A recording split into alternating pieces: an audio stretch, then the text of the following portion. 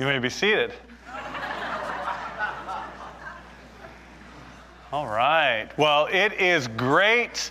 It is awesome. It is wonderful. It is exciting to be in the house of the Lord this morning. Amen? Oh, come on. Let's go. It is exciting to be here this morning. Amen. There we go. All right. Holiday weekend. We get to blow things up. We get to spend time with family, grilling food, spending time on the water, and hanging out. But I would like to take, before we get into God's Word, just a moment to honor those men and women who have served our great country. And so if you have served this country in the past or currently, would you please just raise your hand? There we go. Thank you. Thank you.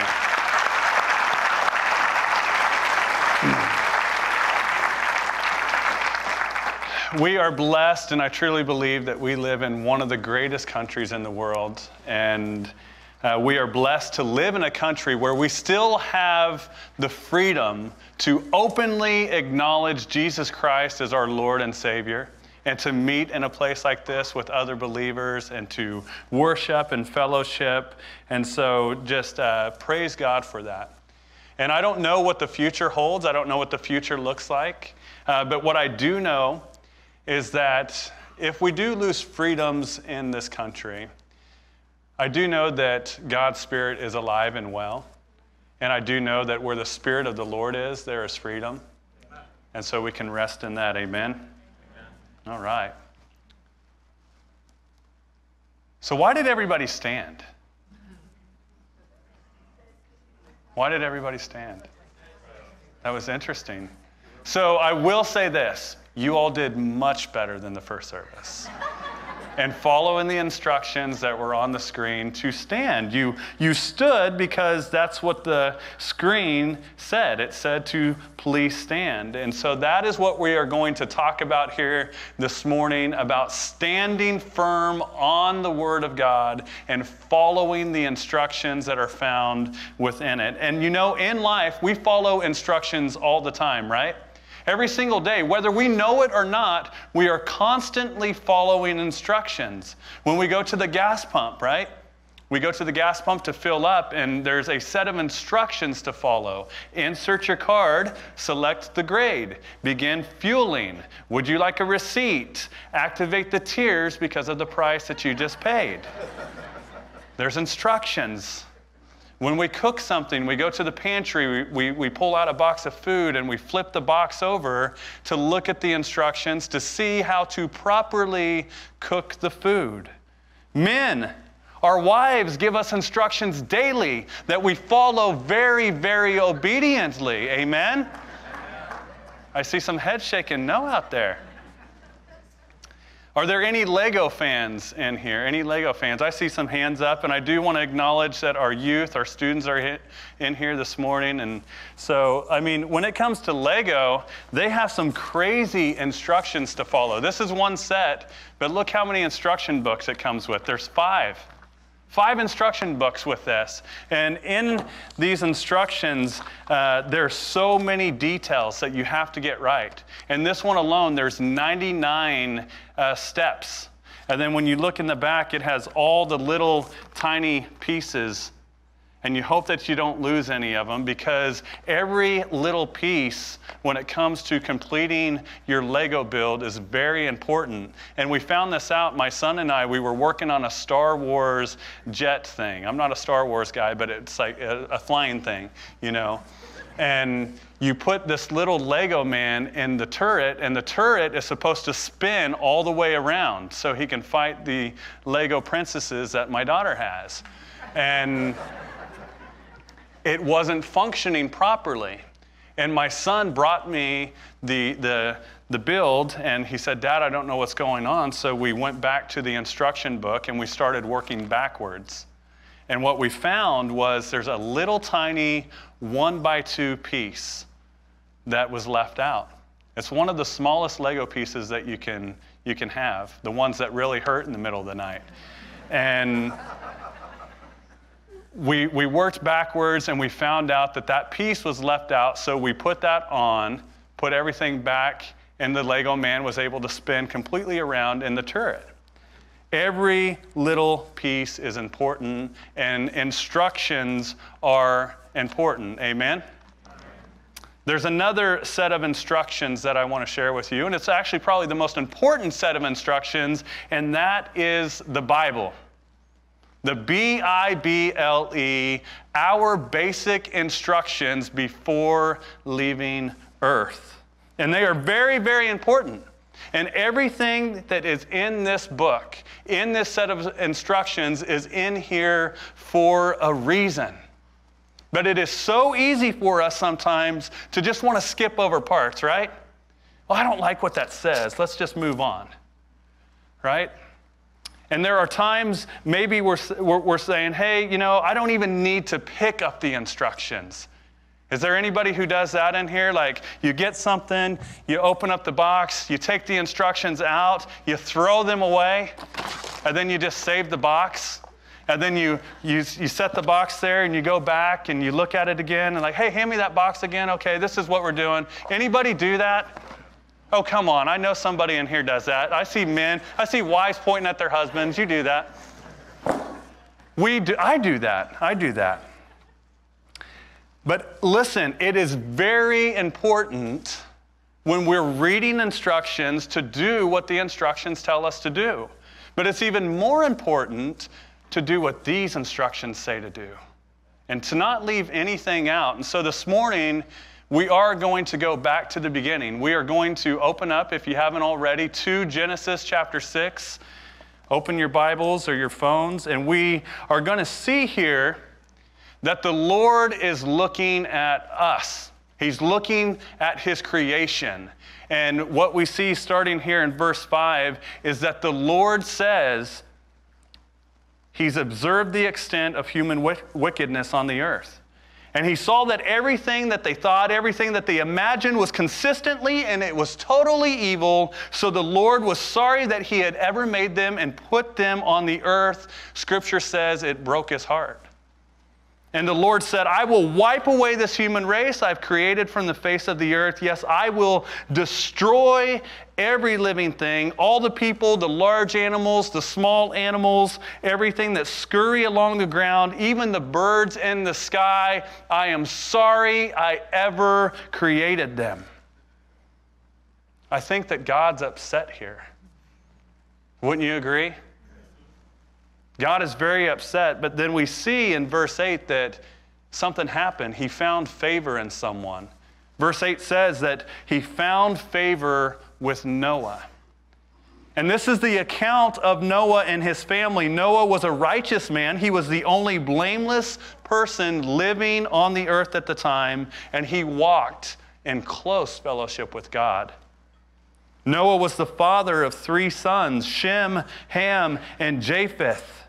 And I just want to take this moment to introduce my family over here. There's Jessica, my wife, and my son Riley, and my son Roger, and my 2 daughters, Ruby and Reba, are with the kids right now.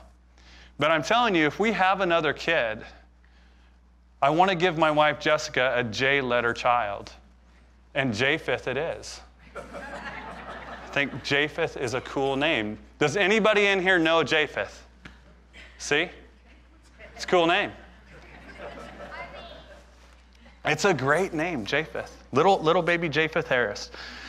So starting back in verse 11. Now God saw that the earth had become corrupt, that it was filled with violence, and God observed all this corruption in the world, for everyone on the earth was corrupt. And so God said to Noah, I have decided to destroy all the living creatures, for they have filled the earth with violence. Yes, I will wipe them all out along with the earth. And so God does something here, and he gives Noah a very detailed set of instructions. He says, build a large boat. And he doesn't say build it from any wood. He says build it from cypress wood, waterproof it with tar inside and out.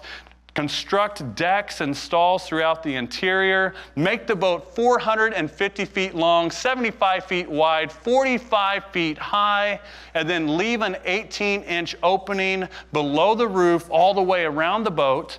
Put the door on the side and build 3 decks on the boat, lower, middle, and upper. And then he says, look, I am about to cover the whole earth with a flood that will destroy every living thing that breathes. Everything on earth will die, but I will confirm my covenant with you. So enter the boat, you and your wife and your sons and their wives. Bring a pair of every kind of animal, a male and a female, into the boat with you to keep them alive during the flood. Pairs of every kind of bird, every kind of animal, and every kind of small animal that scurries along the ground will come to you to be kept alive. He goes on and says, to make sure that there's enough food for you and your family and all the animals. And verse 22 says, as we finish out this reading, that Noah did everything. Noah did everything. Say that with me. Noah did everything just as the Lord had commanded him. All right, so church, one of the first things that we notice in our passage here this morning in verses 5 and 6 is that we see something here. We see that God is watching us. How does that make you feel right now? How does that make you feel? God is watching us. He sees what we're doing. He sees everything that we do. And not only does he see all of those things that we do as individuals, but he sees what we are doing as a whole. He sees what we're doing as his creation. He sees what we are doing as a world. And what we know and what we see is that God cares deeply for us. And he cares more than I think that we realize how this world is responding to his truth. He cares very deeply how this world is responding to his message of hope. Did you know that there's hope found in Jesus? And more importantly, he cares how the world is responding to his Son, Jesus Christ. So why is this important, church? Well, it's important because there are those people who have this idea that we can live our Christian lives to ourselves and just kind of sit back and watch the rest of the world go on by themselves, doing their own thing, while there are others that are on their way to hell. And as long as we take care of ourselves and we do our own thing, it's going to be okay. But listen, we need to be concerned about our nation. We need to be praying for our nation. Amen? We need to be praying for our world. And we need to be praying for those people who do not know Jesus Christ as their Lord and Savior. And let me just say this. This is the good news. God is still on the throne. God is still on the throne. And we need to remember that we need to rely on the promises of God and not on the promises of man. And we need to be the light that God has called us to be. We need to have influence. And as Christians, we have been given a set of instructions. And those set of instructions that we have been given say to go. We are all commissioned by Jesus Christ himself to go out into the world and to make an impact, to make a difference in our world. And if the last couple of years have shown us anything, it's that our calling goes outside the 4 walls of this building, amen? Our calling goes outside the 4 walls of our homes. Listen, let's not ever forget whose we are. We belong to Jesus. We belong to the creator of the universe. And what God has instructed us to do is to go. Go. To go out and share the same hope that we have. Who in here has found hope in Jesus Christ? All right, look at that. Why would we want to keep that to ourselves? There are people right now who need to hear that. They need to hear that there's hope. So this morning, let's look at Noah. Noah was a man who made a huge difference. In fact, he may have saved all of humankind simply because of his faithfulness in God. So let's take a look again at verses 5 and 6. We see here that the Lord is looking down. He sees the extent of the human ways and the wickedness, and he saw that everything that people were thinking and doing, he's like, man, this is totally evil. I'm tired of it. I'm sorry that I ever made them. Why did I do this? And the scripture says that it broke his heart. God's heart was broken. Let me ask, does this sound familiar to us as we look around the world today? Listen, there is a push to legalize drugs in every corner of this country, to make it acceptable. Now, we know that marijuana has been legalized in several states, but did you know that just a couple years ago, heroin, meth, cocaine, and other drugs have been made legal to use for personal use? It's no longer a criminal offense in the state of Oregon, and there are several other states that are ready to follow suit. That's messed up. There's a push which was on full display just over a week ago to legalize the murder of unborn children up to the day of birth. Hollywood has made the LGBTQ lifestyle commonplace by putting a character on almost every TV show and movie. Why? Because they want us to accept this lifestyle as normal and acceptable.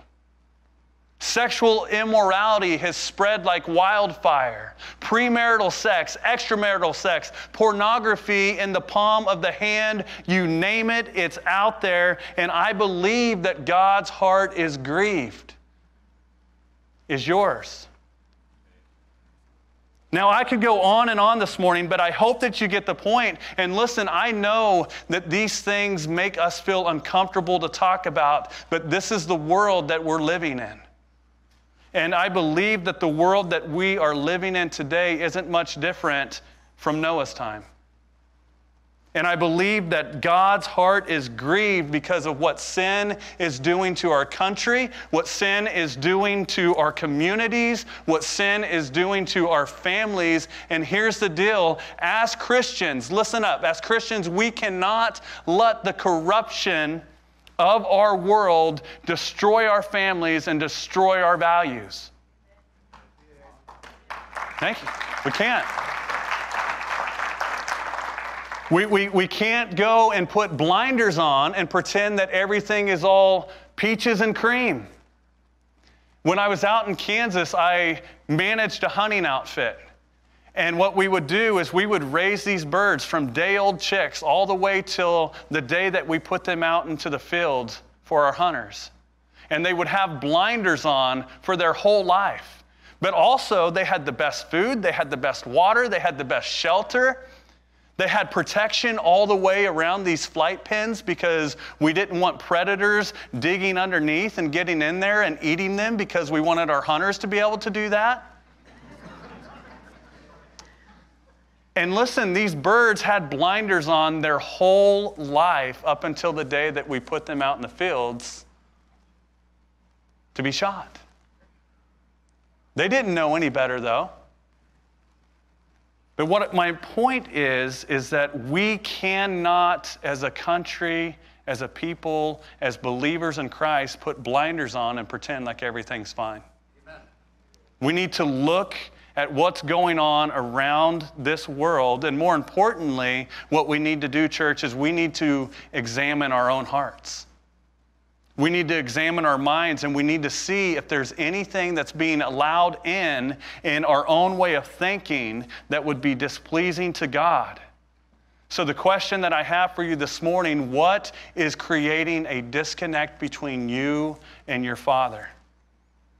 And check it out. If there's anything that you can think of, we've been given a set of instructions. And those instructions tell us exactly what we are to do. We are to repent and turn away from those things. And listen, if we do that, God will be pleased with us. And here's the best part, church. God will forgive us because He is a loving God. He's a caring God. He's a God that's full of mercy and grace. We see here in verse 7 that God does something. He makes a decision. He says, I'm going to wipe the human race that I've created from the face of the earth. Yes, I'm going to destroy everything. I'm going to destroy every living thing, all the people, all the large animals, all the small animals, all of the pheasants. They're gone. Everything that I've made, I am so sorry that I've ever made them. Can I tell you something? Is that all right? Or do you want me to stop talking? Everybody's like, no, man. Like, he needs to stop. God hates sin.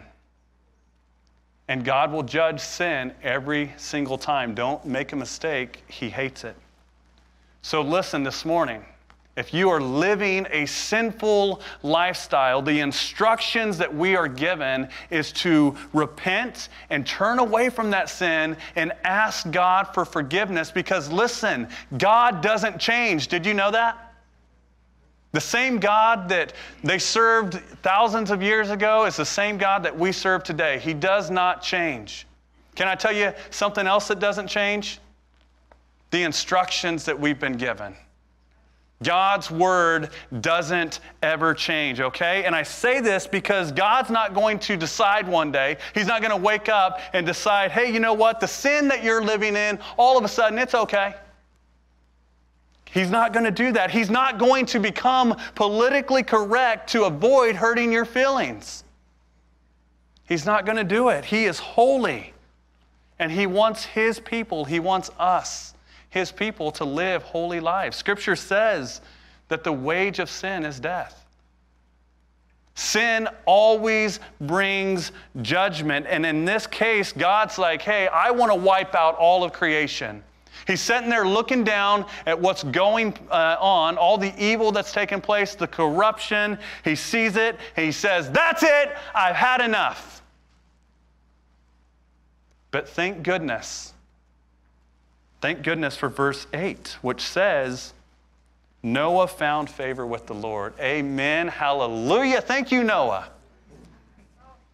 Check it out. Without that verse, we might not have anything else in here to read because there would be nobody to write it or to read it. One man made a difference for all of eternity. One man, because he followed the instructions of God. God said, do this. Noah said, okay.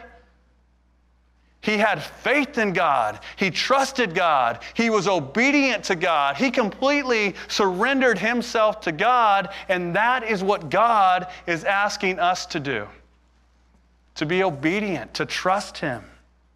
Verse 9 says that Noah was a righteous man. He was the only blameless person living on earth at the time, and I love how it says that he walked in close fellowship with God. Now listen, I read this verse over and over and over. And in reading this verse, I thought, you know what? For a guy to save the whole world from destruction, I was thinking maybe there would be something more to what I kept reading. Do you want to hear? You want to hear what I didn't find in this verse? No special gifts were mentioned. There was no theology degree mentioned, no engineer's degree mentioned. It didn't say anything about how smart or how talented he may have been. And it's amazing because when I kept reading that verse over and over and over again, what kept coming to me was that this could have been anybody. This could have been any one of us. Anyone who was willing to follow God's instructions and obey what God wanted for their life. Verse 9 tells us that Noah was this person.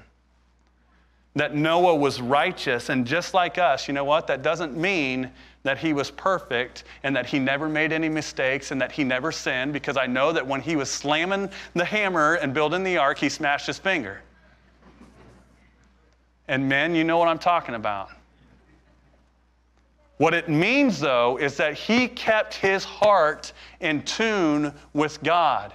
He stayed connected to his Father because he knew that that is what he needed. And when he did make a wrong choice, when he did make a mistake, you know what he did? He asked God for forgiveness.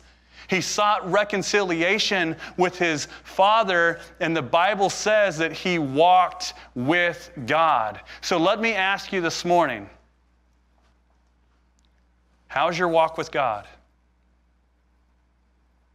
Are you walking with God? Or let me ask you this, are you running from God? Are you disconnected from God?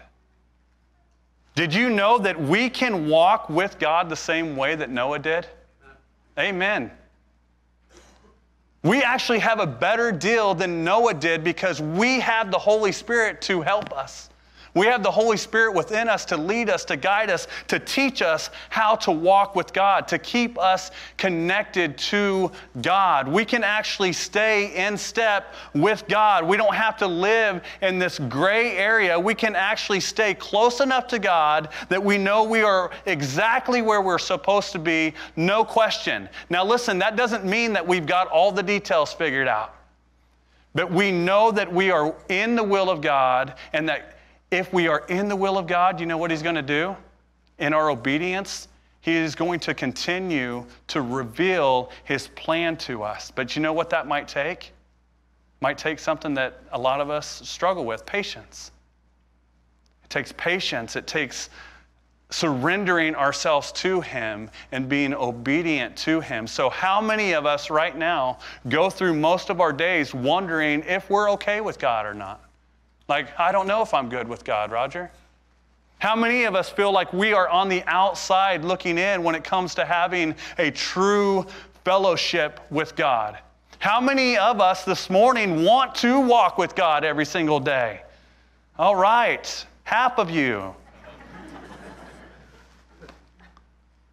Now, I know it's not half because what I believe is that we all want that.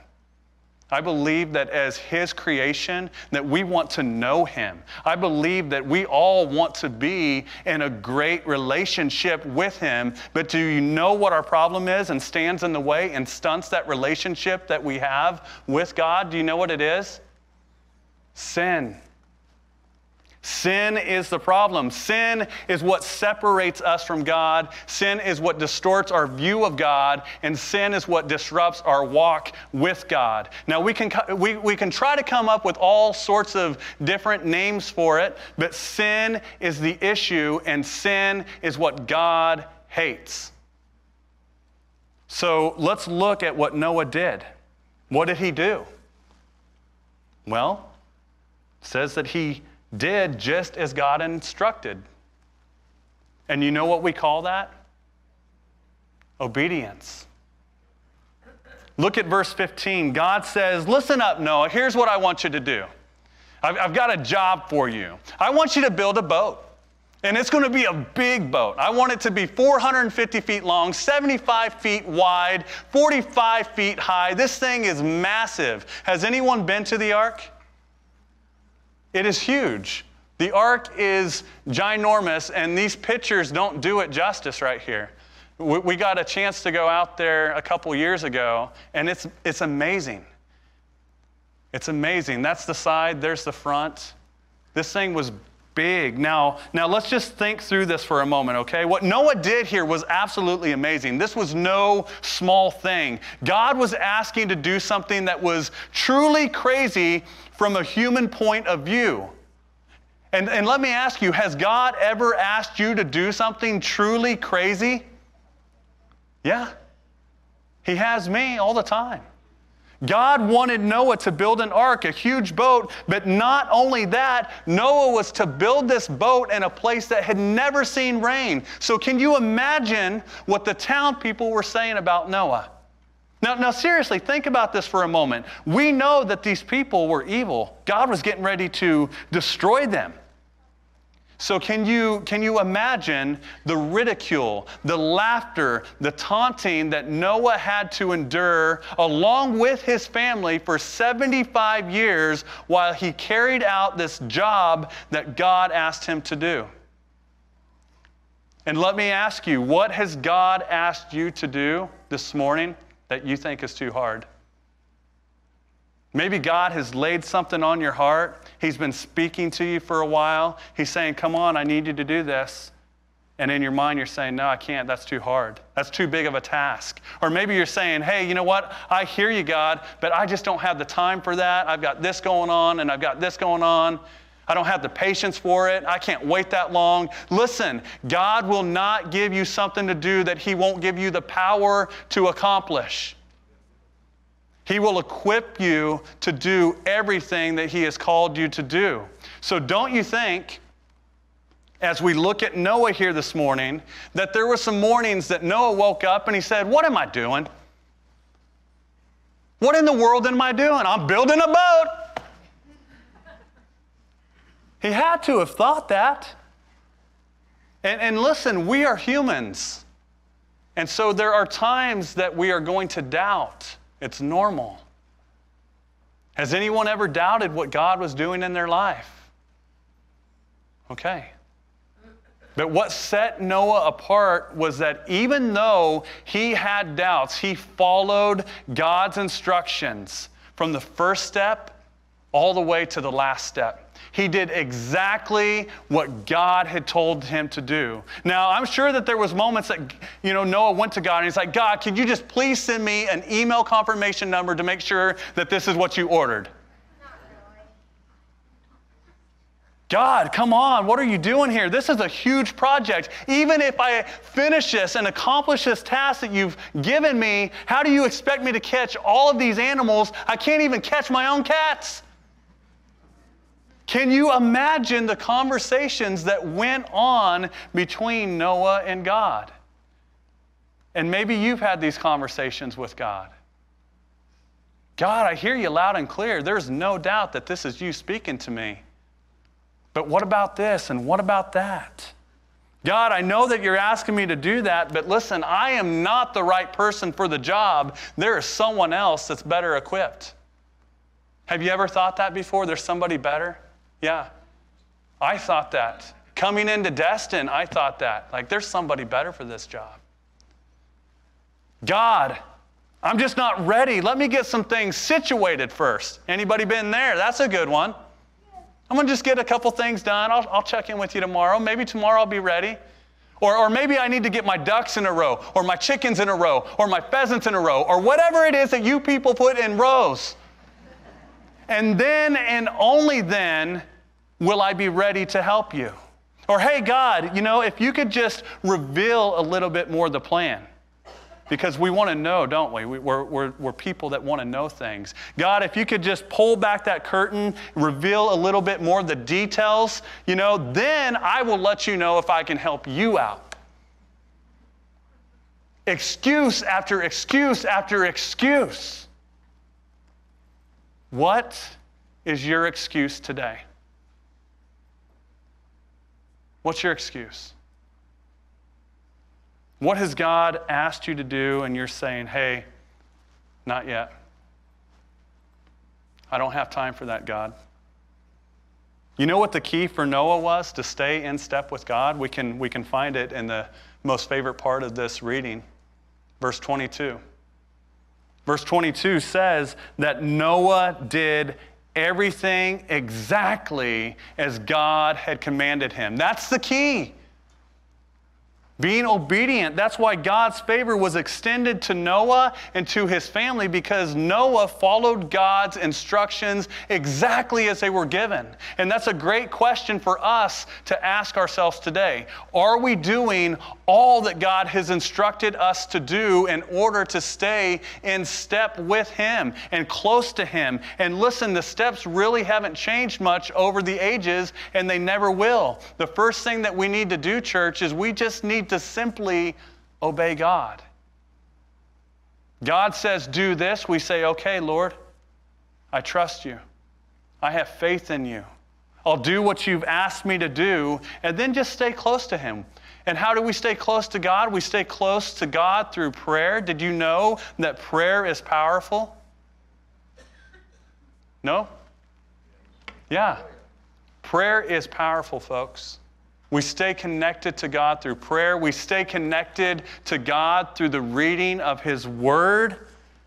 And we stay connected to God in worship.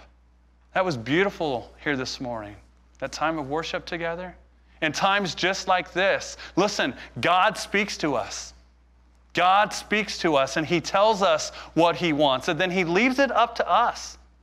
Will you obey today what God is instructing you to do? And listen, if he is speaking to you this morning about a specific situation or a specific area in your life, you'll know what it is because, listen, I'm here today to tell you our God is not a God of confusion. He's not a God of confusion. He doesn't deal with gray areas. God is very black and white when he communicates with us. And you know why? Because he wants us to know that we are doing exactly what he has asked us to do. And aren't you glad that he does that? He doesn't leave us guessing and here, try to figure it out on your own. He loves us so much that he sent a Savior. And he sent his one and only Son, Jesus Christ, so that all who believe in him shall not perish but have everlasting life. What a loving God. What a loving God. Here's the deal, church. God loves us. He loves his creation, but his heart is grieved because of sin.